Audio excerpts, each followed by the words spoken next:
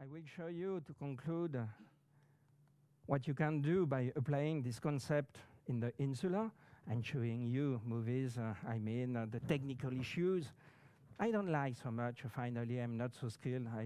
Never I had any problem with the Sylvian arteries. I touch wood, but if you do subpyelization, you do not coagulate in the brain, finally, nothing more or less will happen. So surgery for insular diffuse low-grade glioma, why I would prefer a transopercular approach according to this paradigm. First of all, because this tumor is very frequently within the paralimbic system, but maybe it's a bias of recruitment. Second, because the anatomy is complex. The anatomy, I will not insist about the connections between the paralimbic system, the cortical anatomy, but also the white matter tract. And you know that it's a little bit special regarding the K2 architectony because it's a mesocortex. So functional issues also so important in the insula. And nonetheless, you know that if you remove the insula, the patient will recover. If you preserve the connectivity, why? Because bilateral system and a compensation thanks to the contralateral hemisphere. So the goal is the same. If you can remove the tumor earlier, it's better. And it's better because most of the time in these cases, they have intractable seizures. So you will improve the quality of life of the patient too. Once again, do your psychological assessment. Now you have understood the principle. It's not possible. Of course it is. When I went to Montpellier from Paris, there were no neuropsychologists, a speech therapist, and so on. And finally, everything is possible. You have to ask because you demonstrated that it was important for the patient. So it's our job also to be a manager, a leader by telling, I want to have this possibility for the patients. Definitely to know the white matter tract, because this is the limitation of neuroplasticity. Too much invasion of the I4 of the optic tract posteriorly, of the ILF, of the arcuate fascicle posteriorly, the anterior part of the stratum sagittal in the left hemisphere. No way. I will not remove the tumor. I will not be efficient. In this case, just biopsy. And then chemotherapy by crossing fingers, and not radiotherapy to irradiate the convergence of 5 pathways. It's not dangerous. No, of course. Brain anatomy is crucial. You have to perform dissection by yourself. And DTI also. Didactic tool. Do the dissection by yourself. Do the Klingler. Identify by yourself the cortical termination. And what will happen? You will be into the OR with the intraoperative mapping, monitoring, and so on. You have understood with everything in your mental imagery, and you don't need anymore the robot and your navigation, and so on and so on. Because in all cases, you will push the realization according to functional boundaries because it's a diffuse tumor. So when the patient will tell you stop, and when it will be in agreement with what you know, the limitation of brain plasticity, what are you going to do? To remove more? To induce a permanent deficit voluntarily? Why do you know that in all cases you will not cure the patient? So, transopercular approach. Why? Technically speaking, because Mitch reported that if you remove the operculum, you will have a better exposure. It's just an evidence, rather than to put the retractor, you know, and to say, oh, I'm a good neurosurgeon, I'm preserve the brain.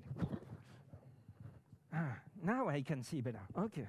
You have a possibility, which is to remove the non-eloquent part of the brain of this patient at that time, because a networking brain, and by doing a mapping, including in the so-called non-dominant hemisphere. Because you do a subpial dissection, never isolated the Sylvian fissure for 10 years. The rate of ischemic problem, 0. The rate of spasm is 0. The MD Anderson came. And finally, at noon, surgery was finished. And they said, how it was possible to go so fast? Because I removed the brain. Because it's a brain tumor. I will not deal with the vessels. I'm not really a surgeon. I'm afraid by the vessels. Why transopercular approach? Because most of the time, this tumor are involving also the operculum. So you imagine, I will open the Sylvian fissure in order to remove the insula, and finally, at the end, I will remove the operculum. Maybe if you remove the operculum since the beginning, it will be easier. No, because the morbidity is reduced. 5 to 10% of severe permanent deficit by the best surgeon than me in the literature, less than 1% in my experience. Definitely, I'm not so skilled. But I know where I am when I am into the brain. And because you can learn to do that, of course, you can use neuronavigation as a didactic tool outside the operating theater by doing the dissection by yourself. And it's so easy to remove the operculum. And then you will add the function. And then you will go to the OR, awake mapping, to map the operculum, to map the fibers in the depth. And of course, you have to know that SLF is absolutely crucial at the level of the dorsal pathway, the ventral semantic pathway also involved in the semantic association task, and so on and so on, and the mentalizing, if you want or not. But it's strange. In 70% today of my patients, when they come to my consultation, they are telling, are you going to change my personality? I don't push them to say that. I know that in US, they are not telling that. But in France, yes. So you have to adapt. So yes, it's possible to ask. We did that past week.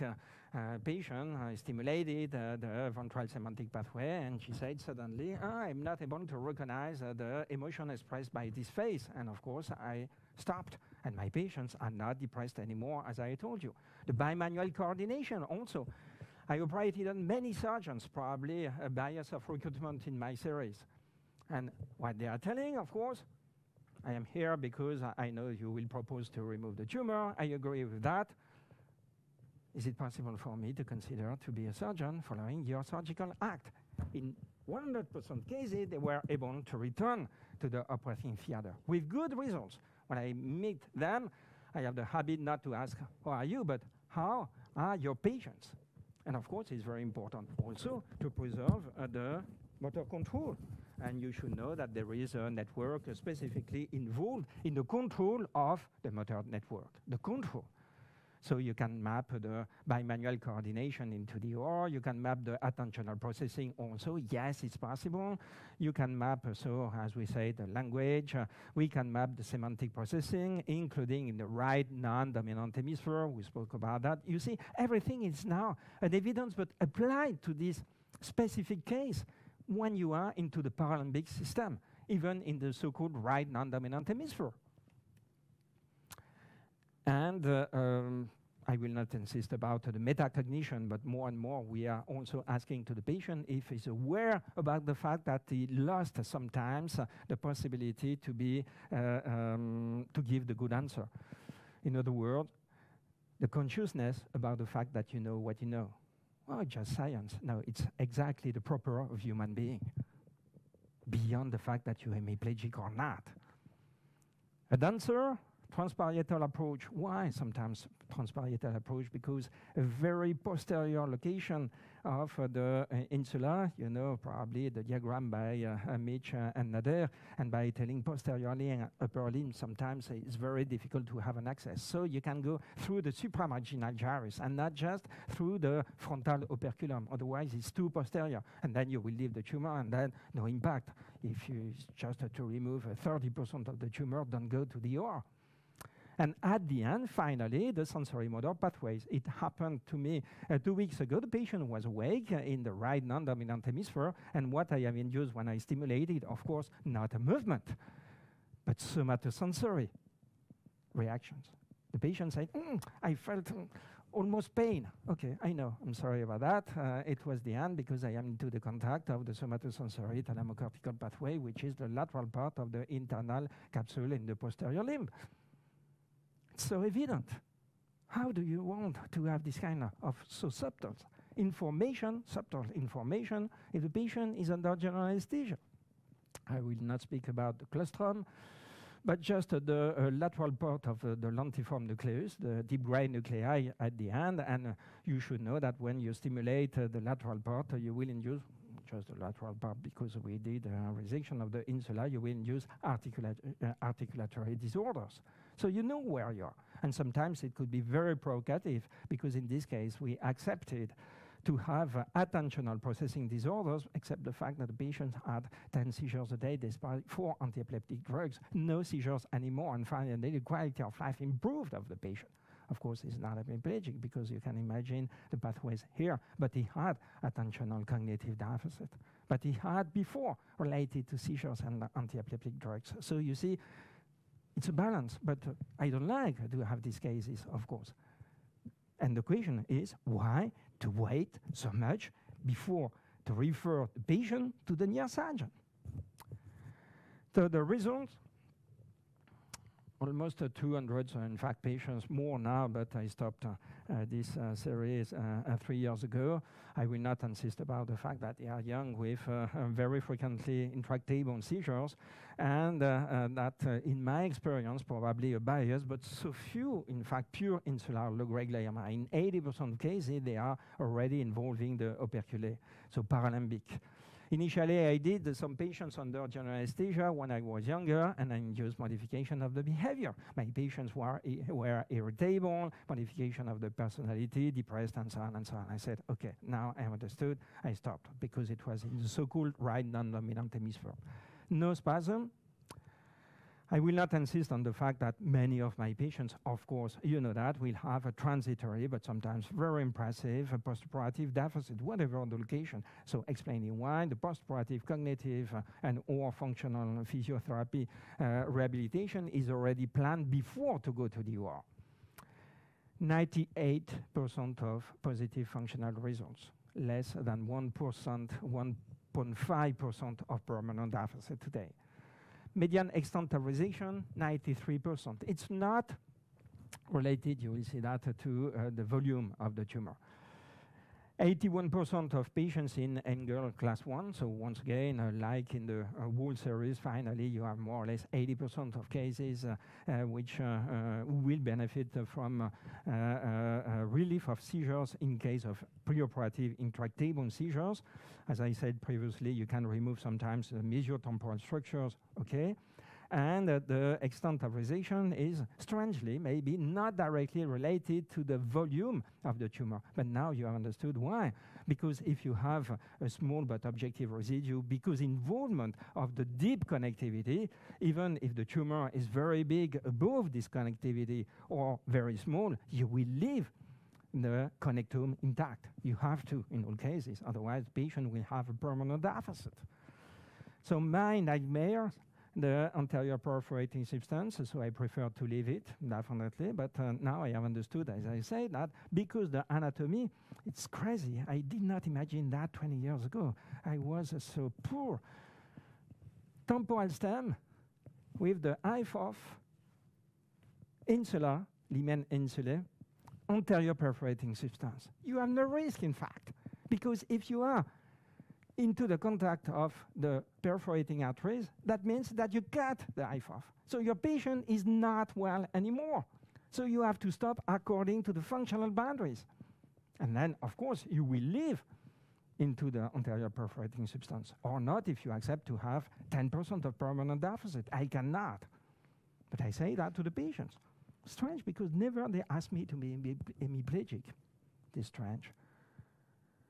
Solution maybe so to go through the supramarginal gyrus in the posterior part, as I told you, and to operate, reoperate, re-reoperate, and so on. It's true also in the insula, especially if no radiotherapy. Otherwise, you can imagine the nightmare to do a subpial dissection regarding a third surgery into the insula with radiotherapy before. Now, avoid that.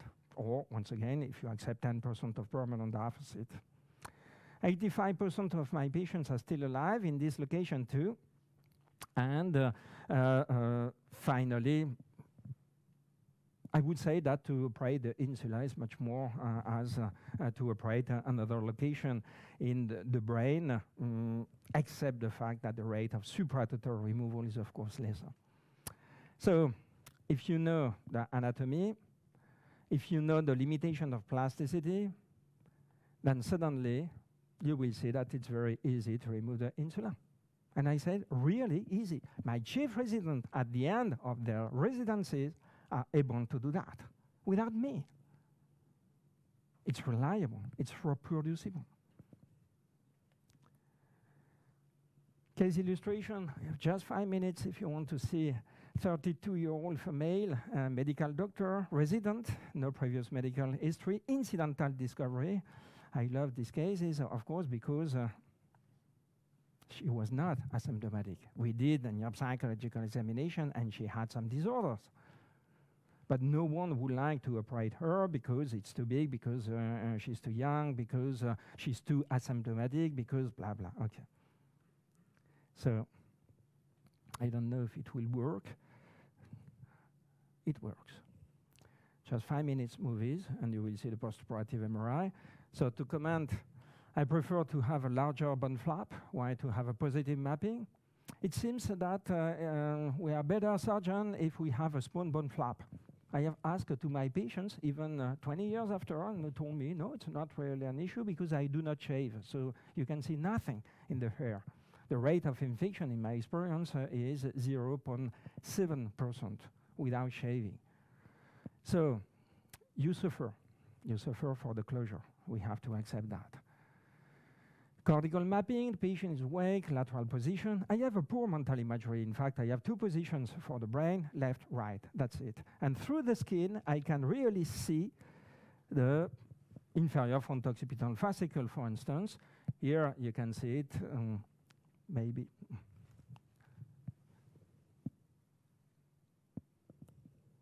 This is the most important. In fact, the cortical surface, we know. You can imagine that it was the ventral premolar cortex, and on that we had a complete blocking at this level. You can see the SLF3 between the ventral premolar cortex and the supramarginal gyrus. We have the dorsolateral prefrontal cortex with an involvement in semantic processing. So the IFOF is there for the cortical termination at the level of the dorsolateral prefrontal cortex. And we will have some termination at the level of the prefrontal frontopolar cortex. But here, it's just the so-called Broca's area. You don't care. The patient is awake and will help you to do without microscope, because otherwise I will not imagine anymore, due to my poor mental imagery, the fasciculi in the depth. You can do very easily a subpial dissection. Never, never, never. I will try to open this Sylvian fissure, and the rate related to, in my experience, and I'm not so skilled, to a problem at the level of the Sylvian fissure was 0 once again. So if I can do that, really, you can do that. You see, it's very easy.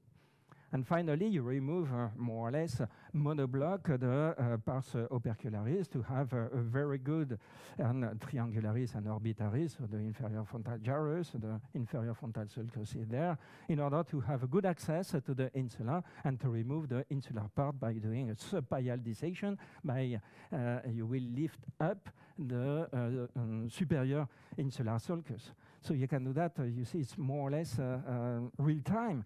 I mean, you need 2 hours to do this kind of surgery. I mean, it's not incompatible with a normal activity of a department of neurosurgery. If they want to do a lumbar disc after your surgery, you will not be from 7 in the morning to 8 p.m. And now, so you can see that I will take the retractor, not to retract the brain itself, but in fact to lift up the insular sulcus. And now I am into the insula. Here you have the pia mater, all the vessels. Never I will be into the contact. No bleeding. I mean, a little bit vein, but never I coagulated, except the cortical surface after the negative mapping. Never I will coagulate.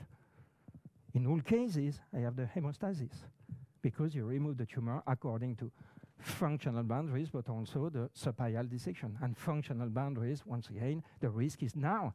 You are into the contact of the temporal stem. You have to stimulate, and you will hear the magic word, semantic disorders. Okay, I know where I am. But maybe there is a residue at this level, and so what? I will cut the knife off.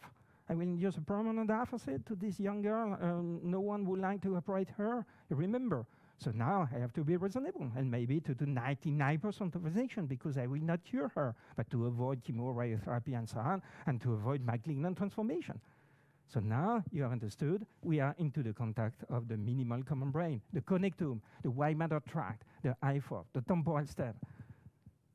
You should see that. Never the robot will tell you that. because he doesn't know, because you need the cognitive monitoring.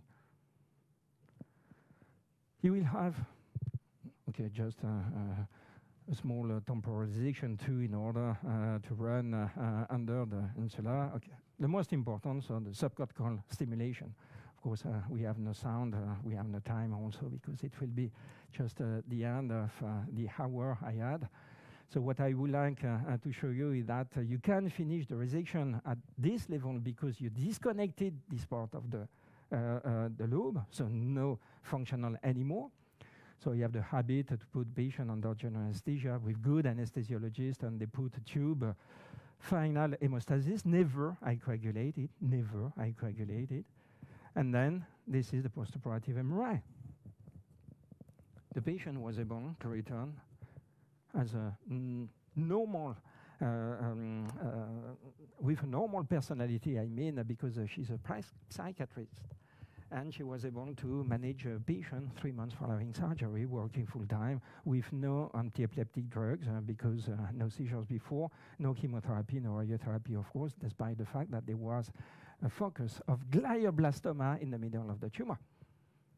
And strangely, because it was she's a medical doctor, some young oncologists, very famous, told me, we will not do a radiotherapy in this poor young girl. Oh, really? I thought that in the past meeting, you told in front of everyone we have to irradiate by applying the protocol. Yes, but you understand, in this case, it's a little bit different. Okay, personalized medicine. So you have definitely to make a decision now if you want to treat a glioma. And to my opinion, there is no interest as a neurosurgeon. It's better to become a molecular biologist or to take care of your patients. Thank you very much.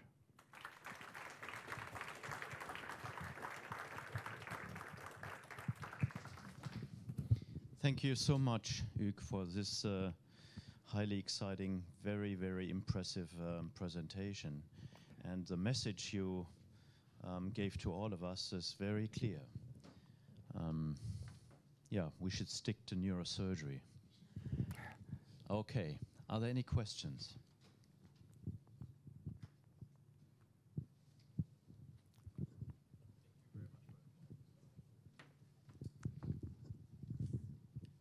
Hi, Prof. Thank you very much for your talk. I'm Julian from Singapore. So all the patients they've had for low-grade gliomas are the young ones, and generally they come to you because they're very willing to go through surgery, and then they probably already know that they may need awake surgery as well. What would be your most difficult patient when you need to perform awake surgery? For example, patients with highly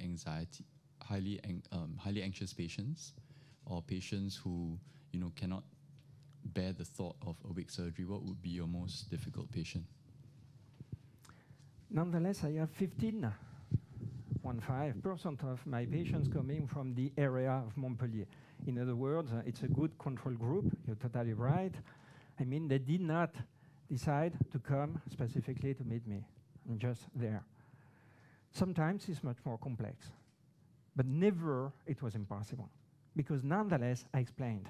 Then the neuropsychologist explained, and so on and so on. And they have time to discuss. And they will go to internet by telling this tumor is very aggressive. So maybe it's better to be operated on or not. It depends on their philosophy. I don't speak about incidental discovery. I speak about patients with seizures. And finally, even patients who decided to be waited, to wait initially to be watched, they will have seizures. And they will come back. They will say, what about the new MRI? To your opinion, the tumor grew. Yes, I imagine. So finally, please operate me, because I have understood. And because I'm so afraid, because they're anxious, by the tumor itself, because what they want is to live longer and better. So finally, not worry about that. If you explain, if you take time, if you have a good team, the patient will finish to find his own solution. And I had, in my experience, less than 0.5% of patients who said, I cannot.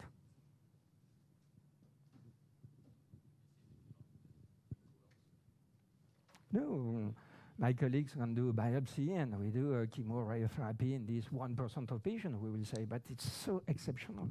If you take time, I mean, sometimes they are coming also because, okay, they know through internet or their colleagues say go to Montpellier, but they could be reluctant. And so frequently, it happened past week. The patient arrived and said, finally, I come because my wife insisted I don't want to be operated on. After 2 hours, he said, I would like to be operated on next week. No, I'm sorry, I cannot next week. It will be next month. And I want for you to have time to think, to digest what I say today. Never I will do that very quickly, except in some, okay, glioblastoma, but we are not speaking about that today. I just wanted to second your comment about not shaving for craniotomies. Yeah. I've been doing that for 20 years, just part the skin. And usually you can make an incision following the vasculature of the scalp. So there's very little bleeding, staple, and no dressing. If you don't traumatize the skin by shaving, it doesn't tend to bleed, in my experience. Is that yours? Probably, to be honest, outside the brain, I'm not the best to answer these kind of questions. I mean, why I decided to stop to shave? Because initially, I had just a small shave, and when you put fields, I had the habit to do my scar in the hair nonetheless. And one day, I decided to stop, because the results were not so bad. And now it's really the protocol, if I can say. I have no protocol except to avoid to shave. And to be honest, never I had any problem with the scalp except in one patient. And of course, this patient was irradiated before surgery. We would like to thank you again, Hugues, for this outstanding presentation.